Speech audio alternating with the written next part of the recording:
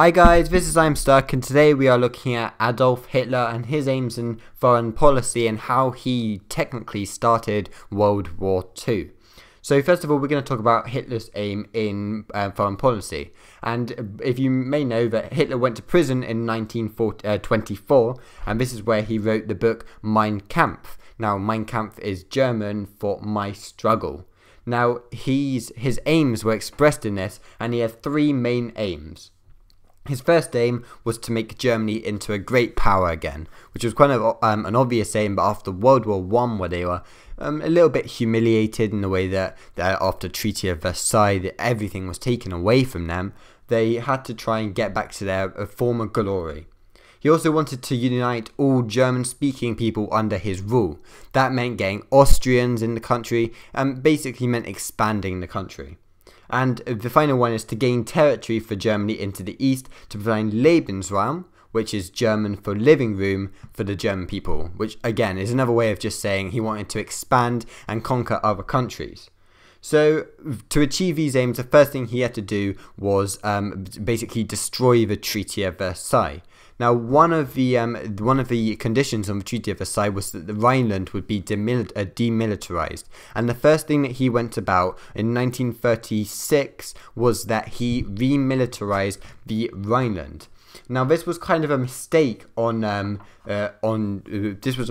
British part, because on the 7th of March 1936, the German soldiers marched into the Rhineland. Now, Hitler actually expected some resistance, maybe France or something, and that would have meant that they would have backed down. However, they didn't. No resistance was given, meaning that Hitler was free just to walk into the Rhineland, where he was meted with cheers, and he could simply destroy that off the Treaty of Versailles and have land from the Rhineland. Now, his next thing was Anschluss. So after the Rhineland had been conquered, he had successfully reversed the Treaty of Versailles. The position of Hitler in Germany had been strengthened. It also led to the Rome-Berlin axis with Mussolini, who was another fascist. There was movements towards rearmament in Britain, which was basically meaning that Britain was starting to worry a little bit. So then he was full of confidence, and he didn't think the League of Nations, if you watch my other video about the League of Nations, were going to stop him. So his next thing was, in Austria, he decided to do Anschluss. Now, he stated in Mein Kampf that he thought that Austria was rightfully Germany, and he was actually born in Austria.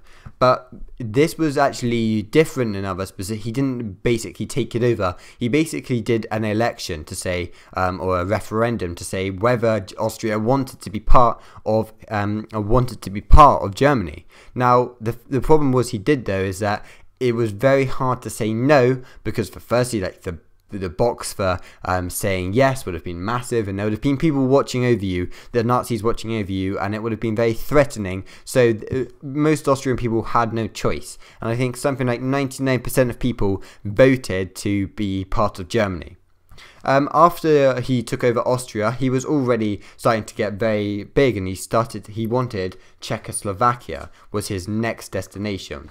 Now, this is where we need to know a little bit about the Munich Agreement, which was part where Chamberlain decided to say that the Sudetenland would become German.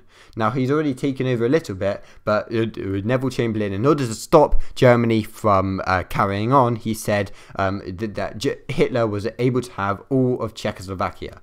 Now, the Czechoslovakians weren't exactly very happy with this, but on the 1st of October, Neville Chamberlain arrived in Britain saying that they had had peace. However, as we know now, this was not true, because later Britain said that if you dare invade Poland, so that he conquered the rest of Czechoslovakia, but then Britain after that said, if you dare invade Poland, we are going to start a war on you.